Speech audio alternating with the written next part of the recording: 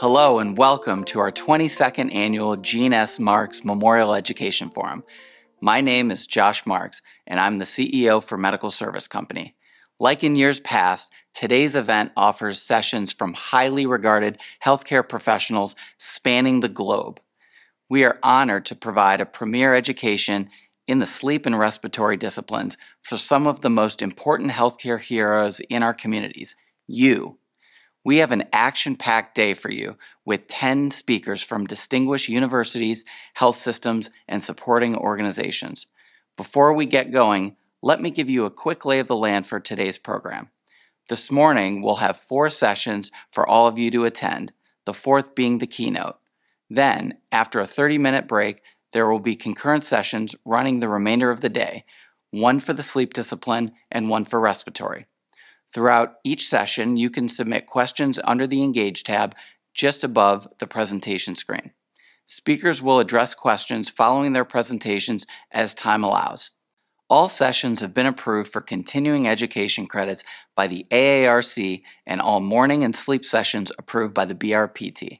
After a few minutes into each session, you will see a pop-up on your screen inviting you to evaluate the session and speaker. If you miss the pop-up or wish to fill out the evaluation later, simply click the blue button called Check-in Survey, located on the screen above the name of the presentation. At the end of the day, you'll be able to download your certificate from your account within the virtual event website. Before we kick things off, I'd like to thank our speakers, sponsors, and DME partners. Sponsors, thank you for your support of this event. We would have a very difficult time offering this type of event without your support. We all have a choice of who we do business with. Please consider these manufacturers and suppliers. They clearly believe in the DME channel and investing in home care. DME partners, it's inspiring to see us band together for the benefit of our partners and our patients. Today, we are all one team. Because of the valuable information being shared by our world-renowned speakers, we will be better equipped to care for the millions of Americans with sleep and respiratory condition. One more thing. Before each session, you're going to hear a little bit more about MSC from a few of our team members. To learn more about anything you hear and how we can support you and your patients, visit medicalserviceco.com. Now, let the forum begin. Good morning and welcome to this year's forum. I'm excited to introduce the first speaker of the day. Our first lecture will be provided and presented by Dr. John Carter. Dr. Carter is a sleep neurologist, also known as a neurosomnologist. Dr. Carter practices in the Metro Health System in Cleveland, Ohio. He's been with Metro Health since 2017, following his residency and fellowships in neurology and sleep medicine at the University of Washington. Dr. Carter's specific focus and interests include sleep-related movement disorders, parasomnias, hypersomnia, and novel treatments for obstructive sleep apnea. Today, Dr. Carter will be presenting his lecture, Things That Go Bump in the Night, Parasomnias and Other Unusual Sleep Behaviors. After the presentation, Dr. Carter will be taking questions from you.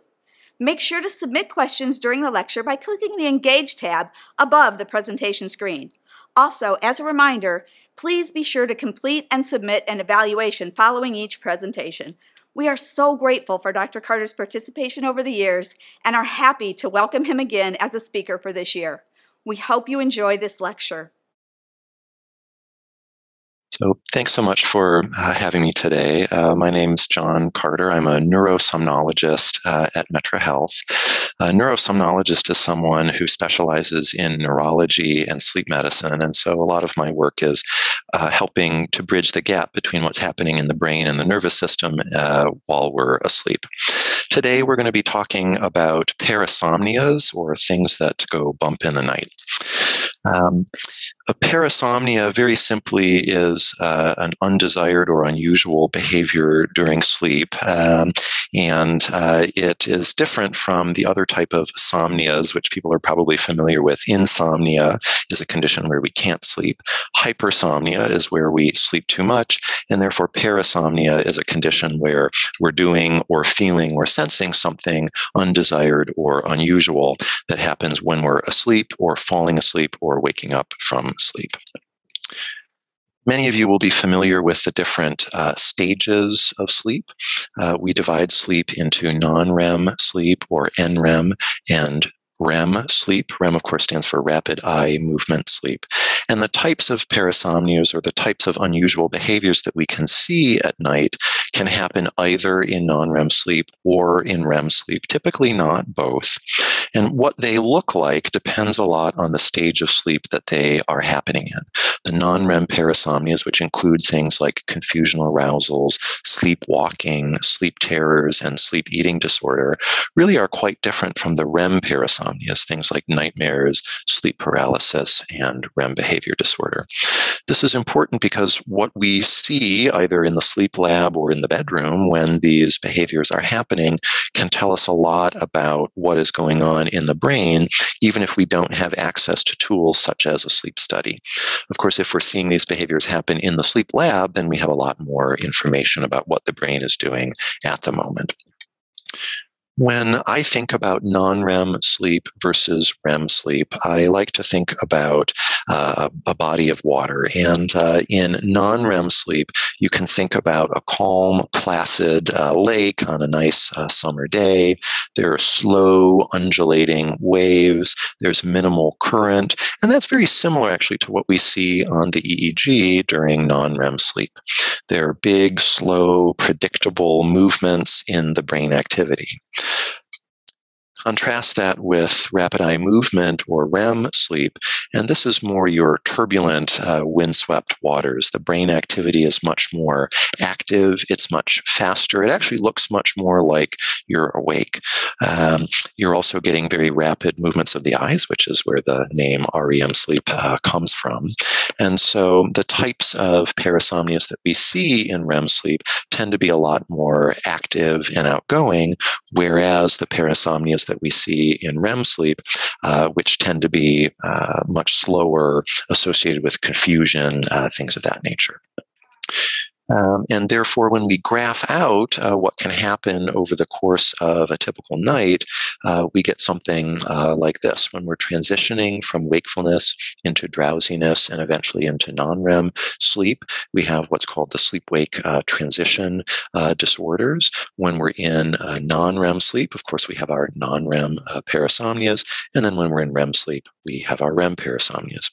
As many of you will already know, as the brain goes through the sleep cycles over the course of the night, we get more and more REM sleep. We get more frequent and more prolonged periods of REM sleep. And therefore, when we see a parasomnia in the latter half of the night, the last few hours, it's more likely to be happening in REM, simply because we have more REM sleep in the second part of the night, compared to the first few hours of the night where we have more non-REM sleep and we're more likely to see non-REM parasomnias.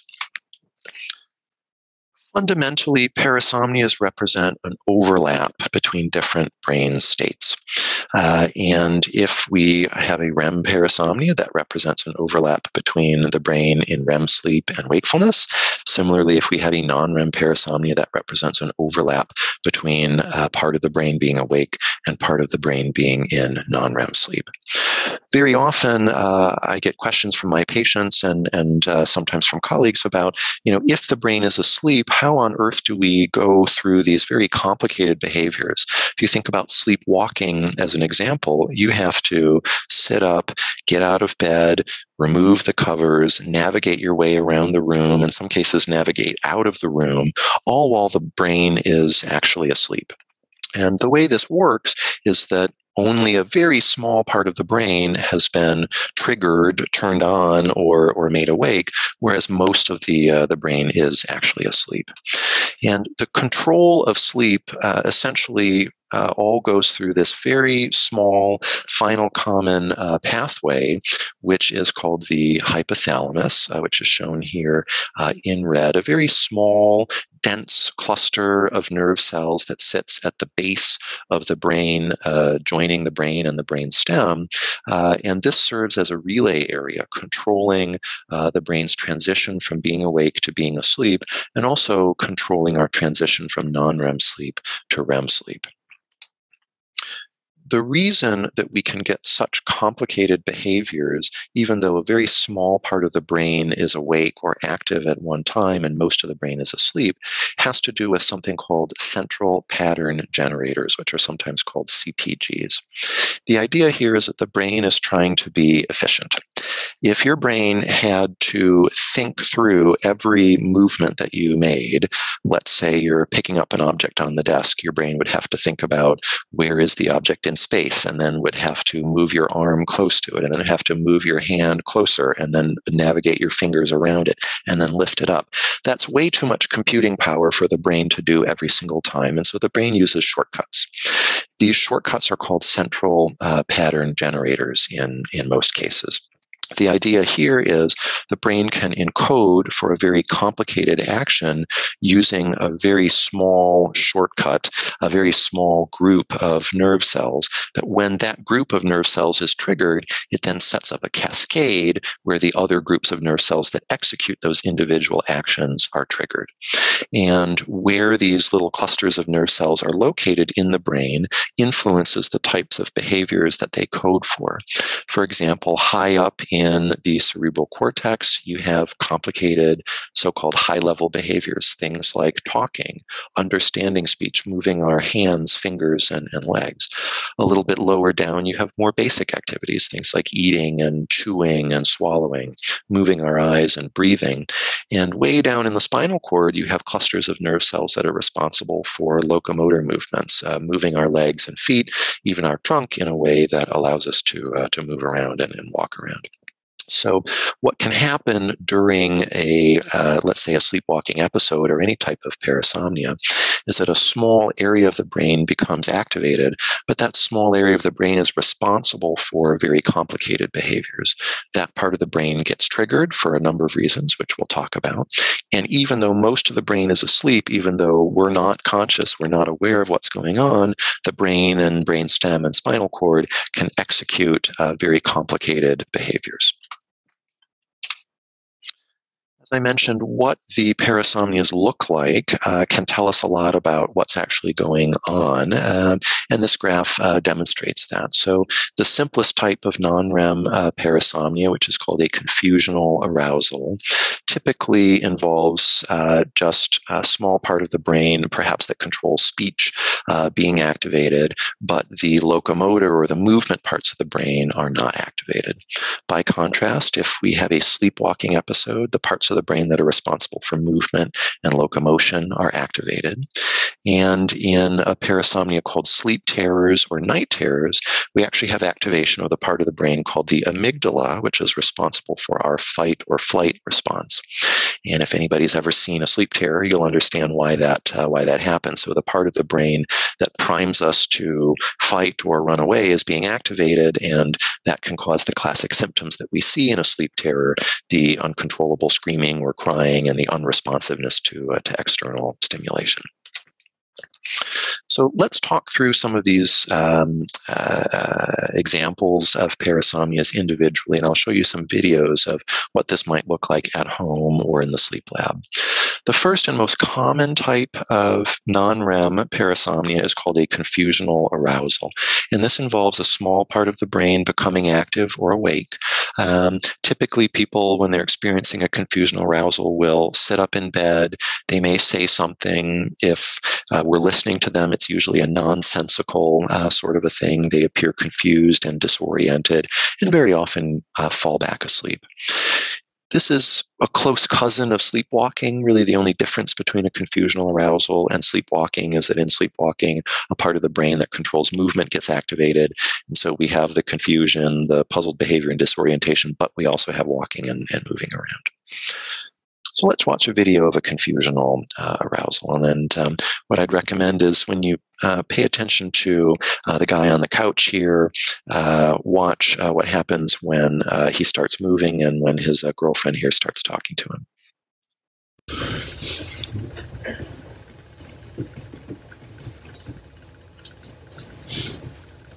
You go to bed? Mm-hmm. Come on, let's go to bed. Where is he? Who? The holes. What holes? How much more do we have left? Not too many. Okay. Ready to go to bed? Yeah. Good. And now he's awake.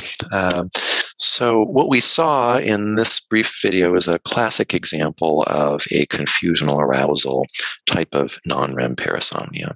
So it started out with these kind of purposeless, sort of twisty movements of his hands. When his girlfriend started talking to him, he responded nonsensically. He asked something like, "Where is he?" She asked who. He said, "The holes." She obviously didn't understand what that meant, and then kind of continued prodding him until he finally sat up and woke up. So that's an example of the kind of complex behaviors that the brain can initiate. They're strung together in a way that seems purposeful, but when you actually analyze the content, they don't make sense, because unlike when we're awake, during a confusional arousal, the connected parts of the brain that link our understanding of verbal processing to the speech that we're producing, they're not connected. You get production, but without the sensible part of it. Confusional arousals are very common. In young children under 5 years of age, they're essentially universal. This has to do with the fact that young children have a lot of deep stage 3, also known as N3 or slow wave sleep. The deeper the stage of sleep, the more likely it is that most of the brain can be asleep, even though a tiny fraction of the brain gets turned on. If we're in a lighter stage of sleep and a part of the brain gets triggered, it's much more likely that the whole brain is going to wake up. So instead of a parasomnia, we get an awakening or an arousal. So because children have a lot of this very deep sleep, it's more likely that when they start to wake up, it's just part of the brain rather than the entire brain. As kids get older, confusional arousals become much less common, but they still can happen in adults, and somewhere between 1% and 4% of healthy adults will experience confusional arousals with some regularity. Typically, these things are benign. However, if somebody is seeing me in the sleep clinic or the sleep lab and experiences a lot of confusional arousals, I'll want to look for things that might be triggering them, things that would trigger an arousal from sleep, things like sleep apnea, things like restless leg syndrome or periodic limb movements, etc. But interestingly, if you look at people who experience confusional arousals regularly, half of them have some sort of anxiety, over half of them have depression, about a quarter of them have bipolar disorder, and about 13% of them have obstructive sleep apnea. So what this tells us is that there may be other processes going on in the brain that can contribute to a confusional arousal. Now, this does not mean that a confusional arousal causes anxiety or causes depression, but rather what it means is that if someone is experiencing depression or anxiety, there are changes in the way that the brain is functioning, and that includes changes in sleep. Very commonly, when someone is depressed, they will experience changes in their sleep, sometimes sleeping too much, sometimes not sleeping enough, or having insomnia. And those same neurologic processes that are resulting in the depression or the anxiety can cause this disrupted sleep and therefore can contribute to arousals. So when I'm seeing patients with confusional arousals, unless they're a very young child, generally the thing to do is look for the triggers. Typically, you don't need to treat the confusional arousals on their own, but again, you want to look for what might be causing them. Avoid things like sleep deprivation, avoid big changes in the sleep schedule, so follow a regular sleep-wake schedule. Similarly, you want to limit exposure to CNS depressants, things like alcohol, certain sedating medications, because again, anything that puts the brain in a deeper stage of sleep means that it's going to be more difficult. It's going to take more stimulation to wake the brain up fully, and much more likely to get a partial arousal and therefore cause a parasomnia.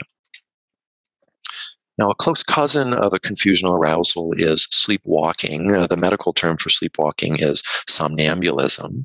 And this, of course, is an arousal followed by the confusion and disorientation that we see in a confusional arousal, but then displacement from the bed. Sleepwalking may be very simple, moving around, shuffling around the room, but can include much more complex, sometimes even violent or agitated behavior. And sometimes these things make the news. Sleep-related homicides, sleep driving, etc.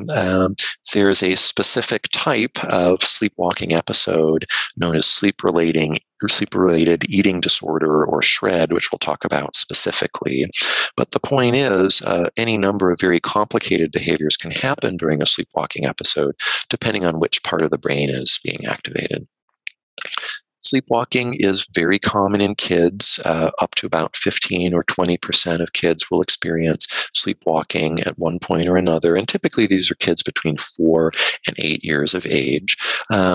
Persistent or common sleepwalking is unusual in adults. Again, it's somewhere between 1 and 4%. But if we look at the lifetime prevalence of sleepwalking in adults, it's about 30%. Typically, sleepwalking episodes are short, a few minutes at most, although up to 15 or 20 minutes have been reported in the past. So let's watch a couple of videos of patients in the sleep lab who have sleepwalking. This is a middle-aged man who has a history of sleepwalking, and actually during this particular event, he said he felt like a truck was swooping down on him, is what he said to the sleep tech. And by his EEG, this happened in N3 or slow wave sleep.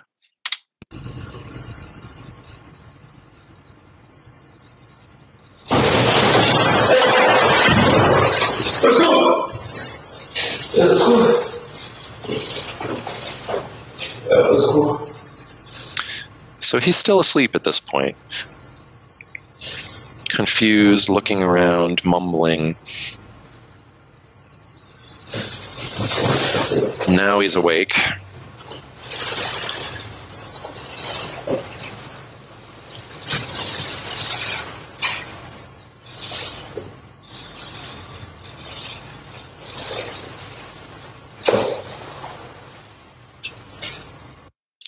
And back to sleep. So that was a little bit of a dramatic example of what can happen, but that is technically a type of sleepwalking.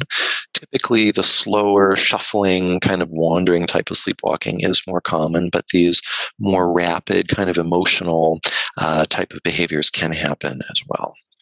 So let's look at another example. This is a young woman who has a history of recurrent sleepwalking.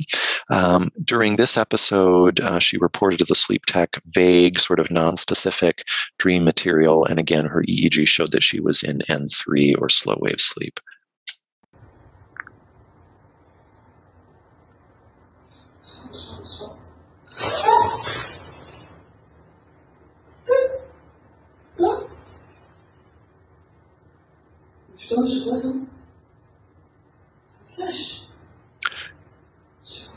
So she's speaking French here, but she's kind of mumbling, looking around, confused.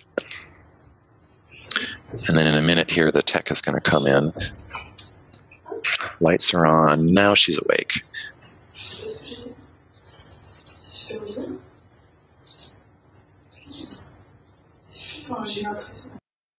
Okay. So technically speaking, because she did not get out of the bed, this episode here would be called a confusional arousal. But this is a patient who, on other events, has had frequent sleepwalking. And so the two obviously can coexist. The brain processes that are causing a confusional arousal are essentially the same processes that are causing sleepwalking. The major difference is, do you get out of bed or not? Now, most episodes of sleepwalking don't require specific treatment, but environmental safety really is the most important thing. So in folks who have frequent sleepwalking, again, usually this is in children, you want to make sure that the environment is safe. Cover up hard edges in the bedroom. Make sure that you have hard-to-access locks on the interior doors, child gates at the top of staircases. Make sure dangerous things like guns and knives are locked up securely. Remove knobs from the stove. If someone has a type of sleepwalking where they go into the kitchen or operate the stove, which I have seen before, consider things like bed or door alarms. Now, you don't need these things for rare or occasional sleepwalking, but for frequent or recurrent sleepwalking, these are some recommendations that we will give to folks just to make sure that their bedroom environment and home environment is as safe as possible. Scheduled awakenings can be helpful. So typically 15 to 30 minutes before the usual onset of an episode, if it's predictable. You can have somebody set an alarm or have a parent or bed partner wake them up. And that generally kind of breaks the cycle. It gets them out of that very deep phase of sleep and makes it less likely to have sleepwalking or confusional arousal. There's some evidence for psychotherapy or hypnosis. I personally have never prescribed either of those things for sleepwalking per se. As before, you want to avoid things that can precipitate or exacerbate sleepwalking. Things like sedating, certain types of sedating medications, particularly certain types of sleeping pills. Ambien is one of the more common medications that can cause or exacerbate sleepwalking or confusional arousals. And in some cases, very, very rarely, you may wish to prescribe a medication to treat the sleepwalking. The few occasions in which I have prescribed medications to treat sleepwalking all have to do with cases where someone has injured themselves or someone else. I have one young patient who has a feeding tube called the GJ tube and has confusional arousals and also sleepwalking. But when he had a confusional arousal, would always pull his GJ tube out, which meant a trip to the emergency room every time to get it replaced.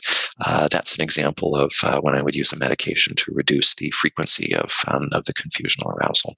The medications listed here, benzodiazepines such as Klonopin, Halcion, Diastat, etc., can be used, as well as other medications, certain antidepressants, and so on. Sleep terrors are a more dramatic form of non-REM parasomnia. Again, these tend to happen when the amygdala, or the fight or flight center of the brain, is activated. These are much more common in kids than in adults, and they're hard to forget when you see them. Blood-curdling scream, really fast heart rate, fast breathing, very fearful response. Oftentimes, attempts to, get somebody out of the sleep terror actually ends up agitating them more and makes things worse. These are very, very rare in adults, but more common in kids. Somewhere between 1% and 6% of kids will experience these. In my experience, it's a little more, probably more like 10%.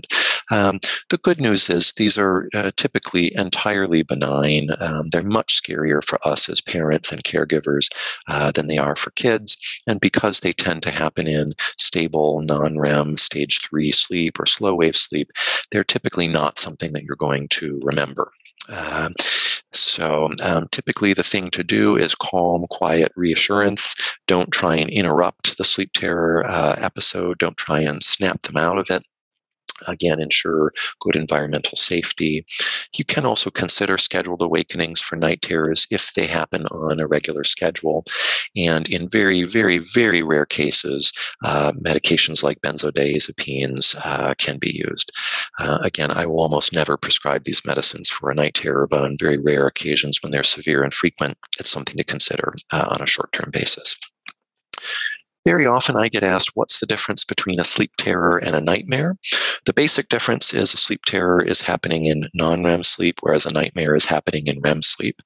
As we talked about, because we have more non-REM sleep in the first part of the night, sleep terrors tend to happen more in the first part of the night, whereas we have more REM sleep in the latter part of the night, therefore we have more nightmares in the latter part of the night. Some of the other items you see in the table here can help us differentiate between nightmares and night terrors. Nightmares are much more common, of course, and typically are associated with dream materials. You wake somebody up after a nightmare, and they're usually able to tell you with some degree of detail what they were thinking about or dreaming about. With a sleep terror, typically there's no memory of the episode. Now, there's a special type of non-REM parasomnia known as sleep-related eating disorder, which is a type of sleepwalking or somnambulism during which someone prepares and consumes edible and non-edible substances while they're asleep. Now, the operative word here is while they're asleep, because there are other types of eating disorders that happen in and around sleep at night, but sleep-related eating disorder is a parasomnia, meaning it happens while we're asleep, whereas these other conditions happen at night while we're awake. So these other conditions are known as night eating syndrome and evening hyperphagia. You can see the definitions here. Evening hyperphagia means eating a lot after the last meal and before falling asleep while fully awake. And night eating syndrome is a related condition where we consume over half of our daily calories in the late evening or during overnight awakening. So most commonly, this is someone who wakes up in the middle of the night, goes into the kitchen, has a big meal, and goes back to sleep, but they're awake and aware of doing it. People with sleep-related eating disorder are asleep. They're not aware of what's going on. Overall, this is rare. Fewer than 5% of people in the general population experience sleep-related eating disorder. But in patients with other types of eating disorders, particularly people who are seeking treatment for obesity, it tends to be much more common. As much as 15 or 16% of folks in that population are going to experience sleep-related eating disorder. So I can give you the example. At Metro Health, we have a very active bariatric surgery or weight loss surgery program, and a fair number of the patients that I see in that program end up having sleep-related eating disorders. Very often, these are high-calorie foods that are consumed. We're really not going into the fridge and eating a stick of celery. It's a carton of ice cream, half of a pizza. Sometimes non-edible things are consumed as well. So I had one patient who would smear peanut butter on a carton of cigarettes and eat that. I should say try to eat it. She would wake up after she took the first bite and then realize what it was.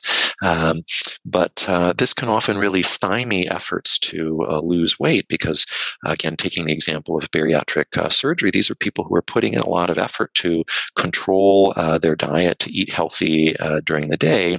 And while they're asleep, their body is essentially sabotaging them and consuming all of these calories. So this is an important thing to look out for, particularly if someone is trying to lose weight and can't. On a sleep study, we see a classic pattern, which is called RMMA, rhythmic masticatory motor or muscle activity, which we'll take a look at. The treatment for this typically involves locking up the food, removing knobs from the stove, putting a lock on the refrigerator. Again, you can still do some pretty complicated things when you're asleep, but if you add some additional levels or barriers in place, it can make it less likely that you'll actually successfully get to the food. As with all the other parasomnias, you want to treat any other existing sleep disorders, things that might trigger the sleep-related eating, things like sleep apnea, restless leg syndrome, etc. And in this case, there are some medications that have good evidence behind them. I will often prescribe topiramate or Topamax to reduce sleep-related eating problems in people who experience this frequently. This is an example of RMMA. In the sleep lab on video, if you saw somebody eating, you wouldn't necessarily know that they were asleep while they were doing it unless, of course, you had an EEG. And that's exactly what we're seeing. So out of N2 sleep, suddenly we have this very rhythmic muscle activity. If you have a masseter EMG, that's where most of the activity is. But this is essentially rhythmic chewing movement that comes out of sleep.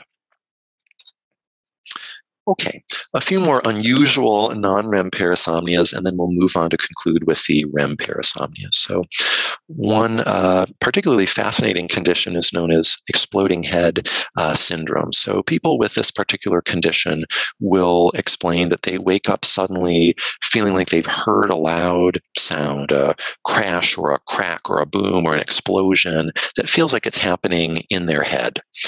This wakes them up. They often feel very frightened as a result. But interestingly, it's not associated with pain. So this is not a headache disorder. As a neurologist, I see a lot of folks who have headaches of one sort or another that can happen during sleep. These are called hypnic headaches, but this is not one of them. You wake up feeling like something went off in your head, but you don't have any pain associated with it. We think that this might be a type of what's called hypnic hallucinations, which is that the brain is generating a sound, or the part of the brain that controls our perception of sound is getting triggered. So this is a type of parasomnia that then wakes us up.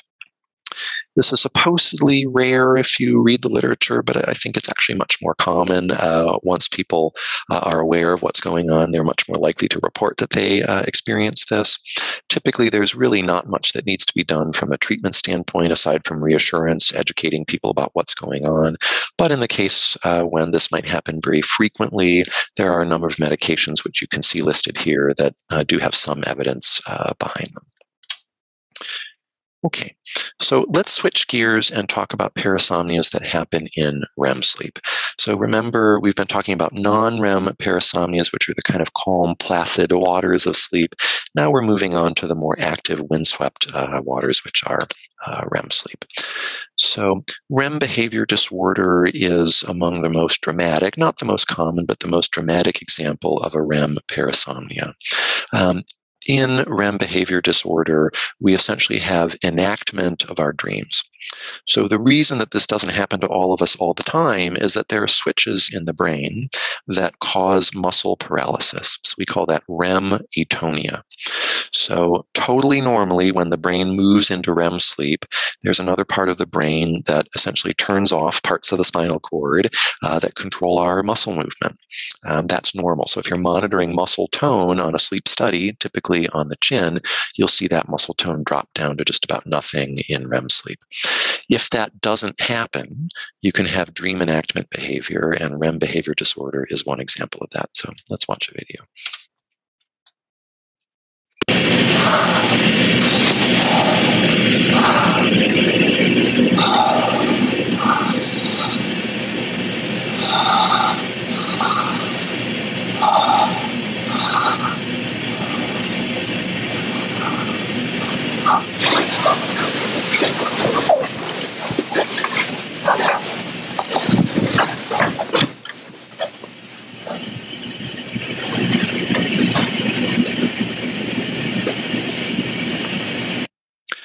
Okay, so a lot going on there.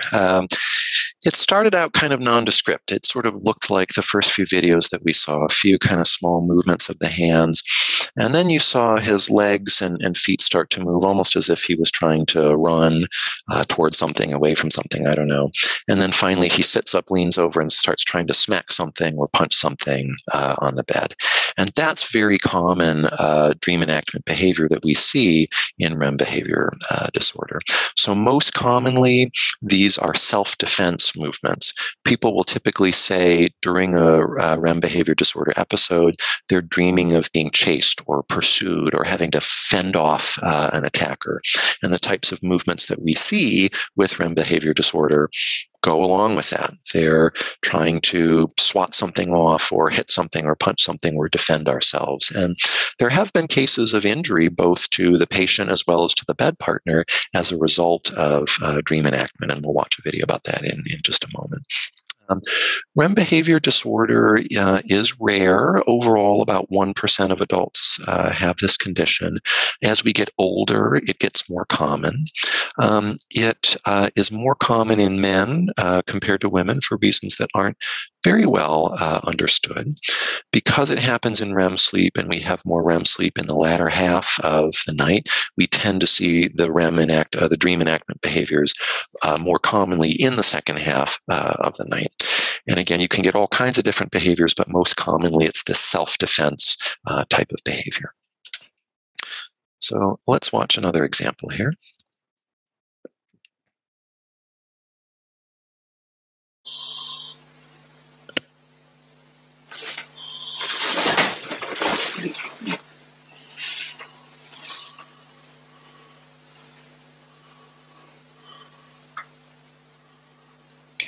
A little simpler and shorter than the last one, right? So a couple of movements of the legs, then a quick swat of his hand. This is certainly the kind of movement that could result in injury, right? I mean, he swatted the edge of his nightstand there with some pretty good force. You could imagine if it was the other hand or if he was sleeping in the other direction, he certainly could have, smacked his bed partner. And we do see cases occasionally of injuries to bed partners, bruises, wakening them out of sleep, that sort of thing, as a result of REM behavior disorder. Watch another example.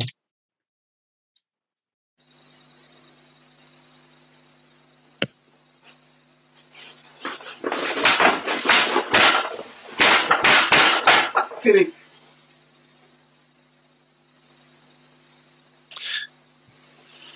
So in that example, we saw more like running sorts of movements, which again can be seen in REM behavior disorder.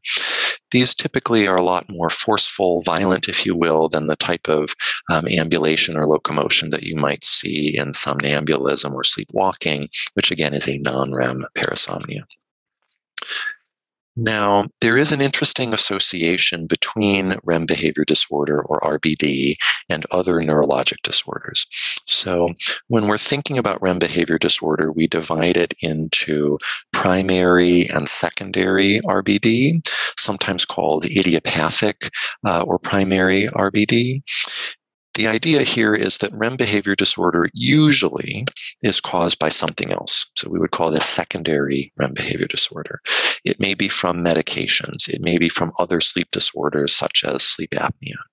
And in that case, you get rid of the offending medication or you treat the sleep apnea and the REM behavior disorder goes away. So the final common pathway there is the medicine or the sleep apnea is causing the muscle tone in REM sleep to be unusually high. So that normal REM atonia that paralyzes the muscles is no longer able to happen, so we act out our dreams. That's less of a concern. Again, you treat the underlying problem, the REM behavior disorder gets better. But primary REM behavior disorder, which is sometimes called idiopathic RBD, is very strongly associated with other neurologic disorders, particularly neurodegenerative disorders. And there's a certain group of neurodegenerative disorders that we call alpha-synucleinopathies. These are things like Parkinson's disease or Lewy body dementia. And people with these neurodegenerative disorders are very likely to have REM behavior disorder. So over half of people with idiopathic or primary RBD eventually go on to develop a neurodegenerative disorder, but this is very often years and years later. So sometimes in the sleep clinic or the sleep lab, we're seeing someone with REM behavior disorder, and we have the job of discussing with them, look, we're not able to determine another cause of this. You don't have sleep apnea. You're not on any medications that might cause this. We really need to be cautious over the next few years to monitor for the development of another neurologic problem, whether it's Parkinson's or dementia or some other type of issue. So that's a really important role that we in the sleep lab and the sleep clinic have to play. That being said, REM behavior disorder is usually secondary to something like medication or another problem. This is a little snippet from a polysomnogram. What you can see here is that this patient is in REM sleep, as evidenced by the rapid eye movements. But if you look at the EMG on their chin and the EMG on their legs, there is abnormally high muscle tone, whereas this should be a pencil-thin line. You can see it's kind of a thick caterpillar looking line, which is a sign that the muscle tone is abnormally high. As far as parasomnias go, REM behavior disorder is the one parasomnia where you actually need a sleep study to make the diagnosis. Okay, so this slide here shows you an example of secondary REM behavior disorder, that is REM behavior disorder that's caused by something else. So in the first panel here on the top, you can see this is a patient in REM sleep.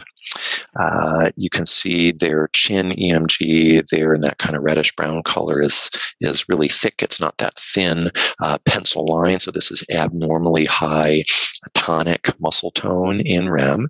And then if we look down at the respiratory tracing there, you can see that this is somebody who's having sleep apnea events. They're having obstructive hypopneas that are causing them to arouse from sleep. And then in the same patient, you put them on CPAP, which is what we see at the lower half of the screen here. Their breathing improves, and then their chin tone drops down to this pencil-thin line, which is what it should be. So in this case, I'm not worried about this person developing a neurodegenerative disorder. This is sleep apnea that's essentially causing a false positive for REM behavior disorder. So very important when we're evaluating patients with this complaint that we have not only a full history, but also a good sleep study as well. Very often, REM behavior disorder that's idiopathic or primary will require treatment, and we frequently prescribe either high-dose melatonin or clonazepam, which is a benzodiazepine. Now, you can start at low doses, the kind of 3, 5, 6 milligrams that you might use for insomnia with melatonin, but very frequently patients will require very high doses, 15 milligrams, 20 milligrams, 30 milligrams, way higher than you would use for your garden variety insomnia. The mechanism of this is not terribly well understood, aside from the fact that these high doses of melatonin seem to augment the REM muscle atonia. The benzodiazepines, such as clonazepam or Klonopin, reduces the tonic EMG muscle activity.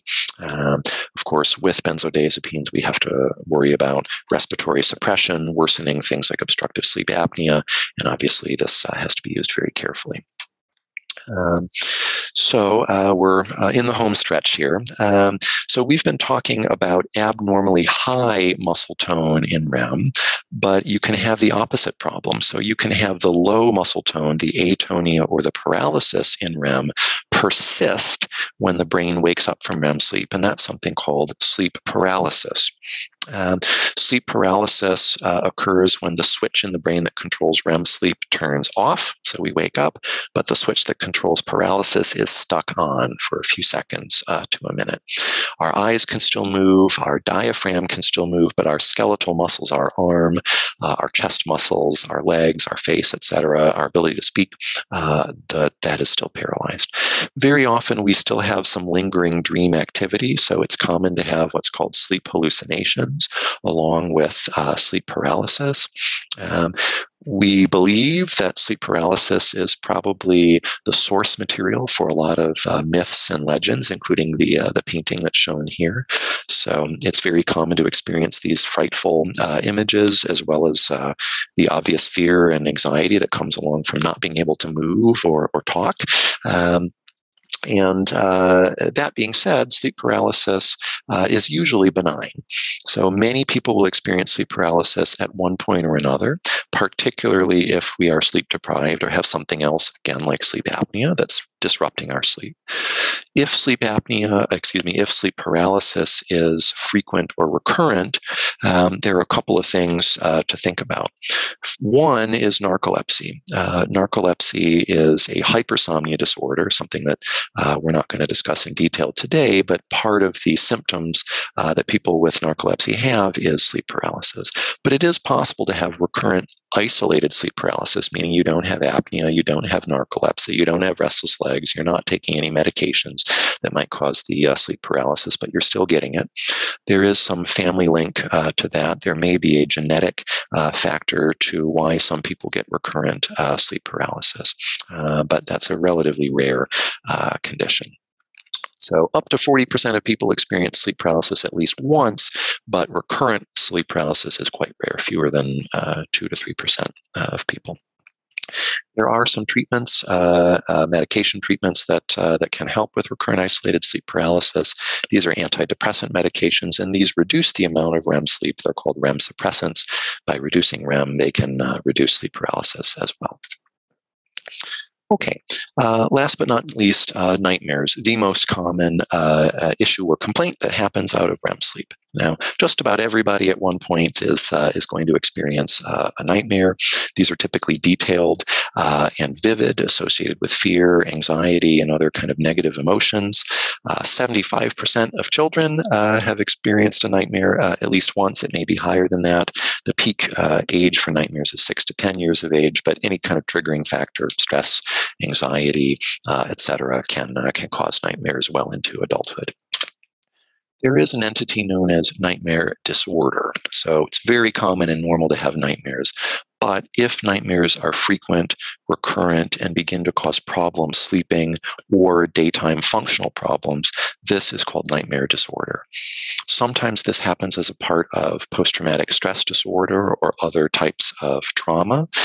but it can also be caused as a side effect of medications, including certain antidepressants, certain sleep aids, beta blockers, which are sometimes given for high blood pressure or heart rhythm issues, as well as certain types of antibiotics, antiviral medications, and Chantix, which is a medication that can help people stop smoking.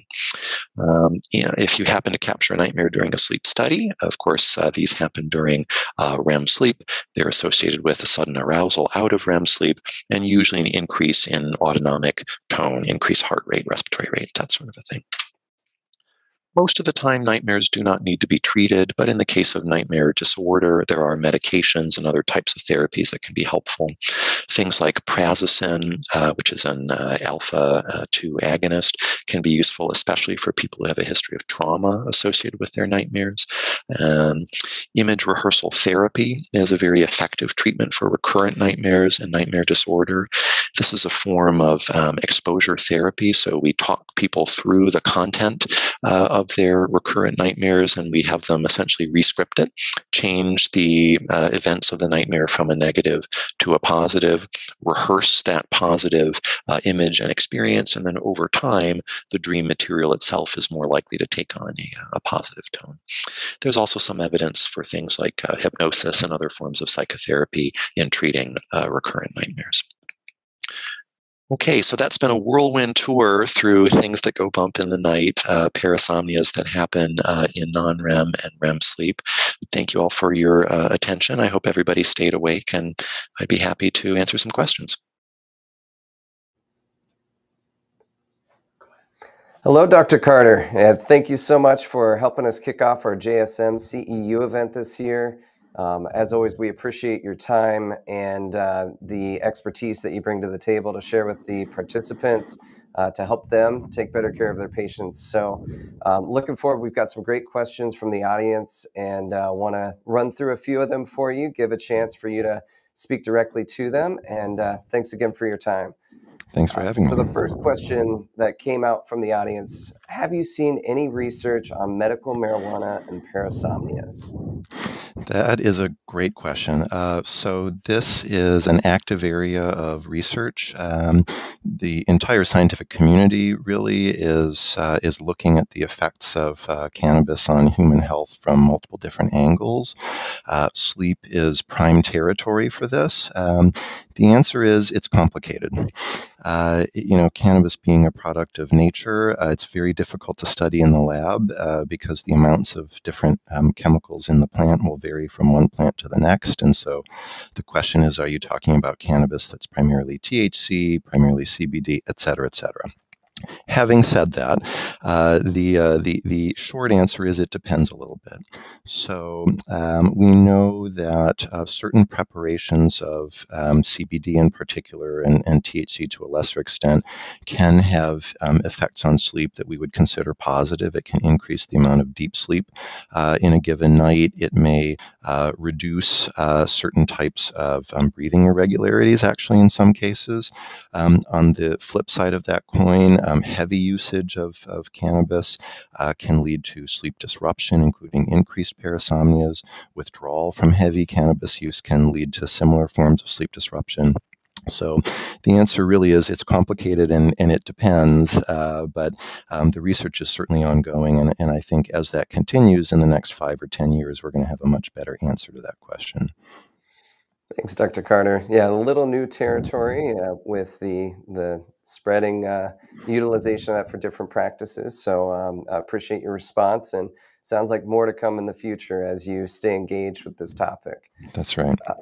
The next question centered around working third shift and the impacts of that. So do you see that patients who have worked third shift, is there an impact to that on evening hyperphagia? So have you noticed a correlation there? That's a great question. So in general, I can't say that there's a strong correlation many years down the road. There certainly is a correlation in the short term. And what I mean by that is for those of us who are working, let's say, second or third shift and are shifting back to a first shift schedule, either temporarily or intermittently. Those of us who might work a few evening shifts and then work a few day shifts and then shift back. That certainly can sort of wreak havoc on our circadian rhythm and everything that comes along with that, including disrupting our appetite, causing changes in hormone production, affecting our metabolism, etc. What's a little bit less clear is what happens 5, 10, 15 years down the road. I started out as a night shift worker, let's say, but I've been on days for a decade. Is that going to cause some lasting disruption in the circadian rhythm? The answer in general is it shouldn't, but certainly we do see cases where folks have a lot of trouble adapting to a change in their schedule. And there are actually things that we can do medically as well as habitually to help kind of reset, re-anchor the circadian rhythm. Perfect. Thanks, Dr. Carter. Appreciate that. I'm sure there's a lot of individuals, especially in the healthcare field, who have had that situation, and definitely helpful to understand those impacts. Our next question centered around anxiety and depression. Are there any theories as to why individuals that have anxiety or depression are more likely to have parasomnias? And then they go on to ask, do individuals with anxiety and depression typically have more N3 sleep, increasing the chances of it happening? That's a great question, and here again the answer is it is complicated. So there's a chicken or egg question when it comes to anxiety, depression, and sleep. It's entirely reasonable to think that if something is off with our sleep, that can affect our mood and our brain function and may actually cause anxiety and depression. And I think that's certainly true. But it's also true that even if we don't have sleep problems to begin with, if we become depressed or if we become anxious, that can actually cause problems with our sleep. And in that case, it probably boils down to some fundamental shared mechanism within the brain that's affecting both our mood and that level of functioning, as well as our sleep. So there are multiple different axes where things can go awry.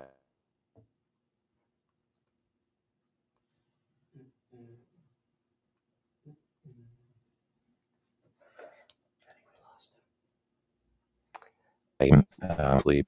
Most commonly, actually, it is that people who are in the bout of depression have more REM sleep. And actually, it's been observed in the short term that sleep deprivation and cutting down on REM sleep, whether it's through medications, antidepressants, what have you, can actually be a temporary fix for depression. Probably the reason that people who are experiencing anxiety or depression, why they have more parasomnias, probably has to do with the sleep disruption aspect. So there are more what's called microarousals during sleep, and those are more likely to cause the parasomnias. Thanks, Dr. Carter. It looks like we've got time for one more question to make sure that we can let you get back to taking care of your patients as well as the audience members progressing through the JSM event. So this one, do you feel it is best to not interact with a person in the middle of an REM sleepwalking episode? I know you talked about what to do, what not to do, and I'm sure there's a lot of us as either bed partners or parents of children who have experienced this, just making sure that we know what's the best way to handle that. Absolutely. Again, I think this is a really great question, and the number one rule here is safety first.